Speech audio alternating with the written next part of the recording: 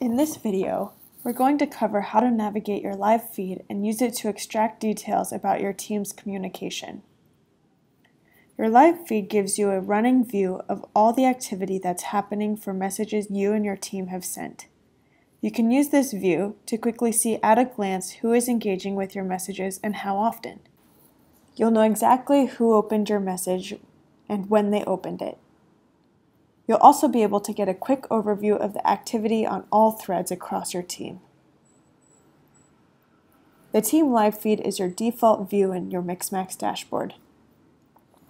What we're seeing here is a list of all activity across the team, with the newest actions displayed at the top. In this view, I can see that Jennifer sent a message to Olaf and Stephanie, and Olaf was the last person to open it. Near the top of the live feed, you'll get a high-level overview of performance. Reply rates, open rates, and confirmation rates are just a few of the items we've highlighted up there for you. Towards the right, you'll see several different columns. Each color correlates to a different action, and you can always reference the tiles up top until you've got the colors nailed down. Working from left to right, we can see the number of opens for this specific message, how many times your links were clicked, and how many times any attachments were downloaded. The last two columns will contain a checkmark indicating whether you've received a reply or whether an event was confirmed from this message.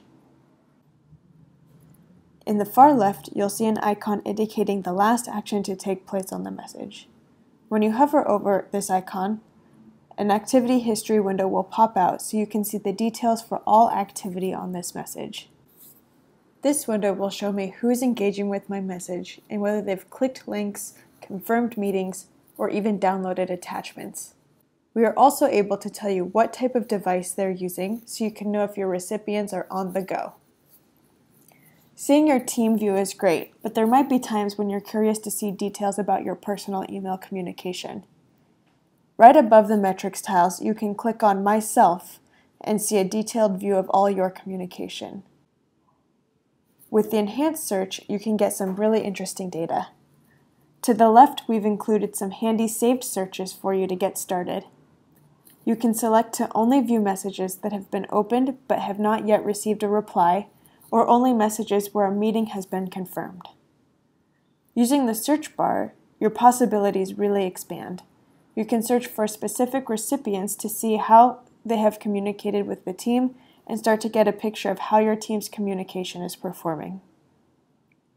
With each search, you will have the option to download a CSV containing only the details from your current search parameters.